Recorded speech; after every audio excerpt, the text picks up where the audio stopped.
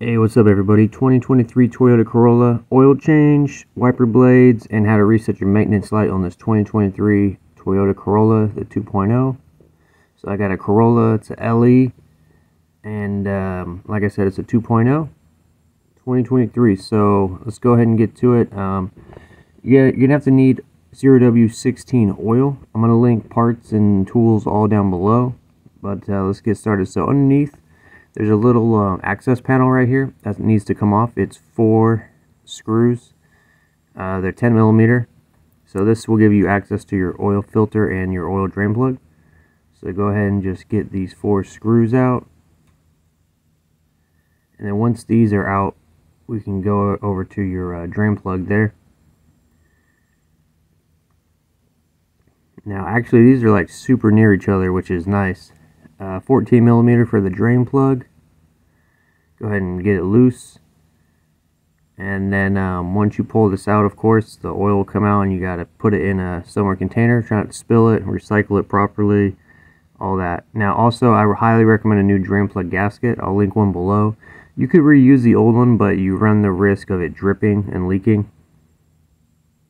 Alright, go ahead and get that out, and then you could kind of pop these old gaskets off. They could be kind of stubborn to come off. And then for the oil filter, I got an oil filter tool right here, and then it goes right on here, and then you put your ratchet on this tool, and then it'll twist and it'll unscrew the filter. You could also use like a band wrench. I'll link one below too. Either tool works. Like a small band wrench, it's like a little circle that goes over that, and then you pull it backwards, and then it'll pull it off as well. Both good tools. Go ahead and unscrew this and make sure that the gasket comes off with it. I'll show you what I mean in a sec. So go ahead and unscrew this. Oil will come out, of course. Definitely have like a catch pan underneath, and that's the gasket, that black thing. Make sure that that's off of the mounting spot. And I'm going to go ahead and wipe this off too, just to make sure there's no obstructions on the surface. Here's my new one. This is a Toyota one. There's the part number. I highly recommend using a OEM one if you can, but if you have to use aftermarket, you know, it is what it is. I just wouldn't get the cheapest one. Got a new drain plug gasket here. Put this on. Alright. That's a Toyota one, and we'll go ahead and put this in here. I highly recommend Toyota gaskets and filters. It's just best to keep it OEM. Aftermarket stuff, I don't know, sometimes it has problems, but I know Toyota parts aren't accessible at all the time, so you know. Alright, I'll get that tight. And then I got a little shop towel. I'm just going to wipe off any excess oil around the drain plug or the oil filter. And then we're going to unscrew this. These oil filter caps can be pretty tight, but I'm going to put it right here where that lock is, the hood lock, so I won't forget it. Go ahead and put a filter, or I mean a funnel in here. And like I said before, it's 0W16 oil. So we'll get that. I'll link that below. That's like kind of one of the newer oils. It's really thin, and they use this oil because it runs like VVT solenoids and stuff in the engine. So after we get it filled, it takes around 4 quarts. I'll say after like the 4th quart, just check the dipstick, see where you're at. It should be between the 2 dots or like at the top dot. So mine was pretty close, so I'm going to go ahead and just start the engine, and I'm going to recheck. The reason why I do this is because it'll put oil in the new oil filter and all around the engine, and then we can recheck. So I started the engine, then let it sit for about a minute. Let the oil return back to the oil pan, and then we can see where we're at on the dipstick. You pull it out, you wipe it off, and then you put it back in and pull it back out. And that should give you a clear reading. So put this back in. Just what I like to do is just go in fast and then pull it out fast. New oil can be kind of hard to see because it should be clear, but as you can see, it's right at that 2nd dot. That's perfect. And then I highly recommend just using the 0W16 oil viscosity. I got another video for the engine air filter and cabin filter. I'll link that below too.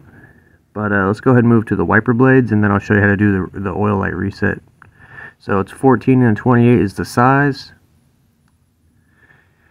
And then to get these off, there's like a little locking tab. All you do is you take a flathead, maybe something like a little bigger than what I got, but you just pop this tab upwards. Be careful not to hit your windshield. And then once that is up, we're gonna grab the wiper blade and you're gonna slide it downwards. It helps with you have two hands. I just have one hand on the camera, but you slide it downwards and then you remove the arm just straight up, and then this will come off. So like you go downwards and then you just kind of get this wiper arm out. The wiper arm is like a hook on the end of it, so it'll want to hook the wiper blade, but if you do it with two hands, it's a lot easier. So put our new one on. This is a 14mm. Take this little white cover off if yours has one, or any kind of protector on the blade. And then we're going to have to lift this locking tab up. So open that up, and then we'll go to the wiper arm. I also like to match up the size, make sure it's correct. And go ahead and put this wiper arm just straight in. And then once you go straight down, it should just kind of drop in, and then you'll pull it towards yourself, and then it'll lock into the hook, and then you can shut the locking tab. And that's how you do it. It's pretty simple.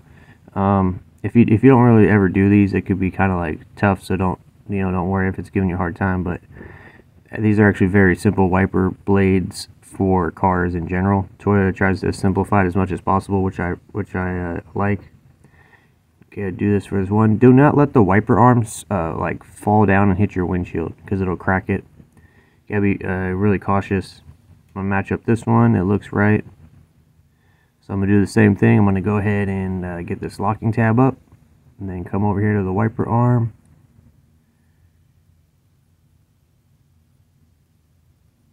And just drop it in.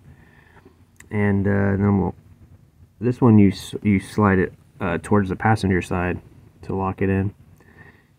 And there we go. Got that in. So if I could do it with one hand, you guys should be able to do it with two hands, but that's how you do your wiper blades, and that's it. Alright everyone, I'm going to show you to do maintenance light reminder reset on a 2023 Toyota Corolla. We're going to be using these arrows right here and the OK button and maybe this back button. So let's go ahead and get a closer look at the dash.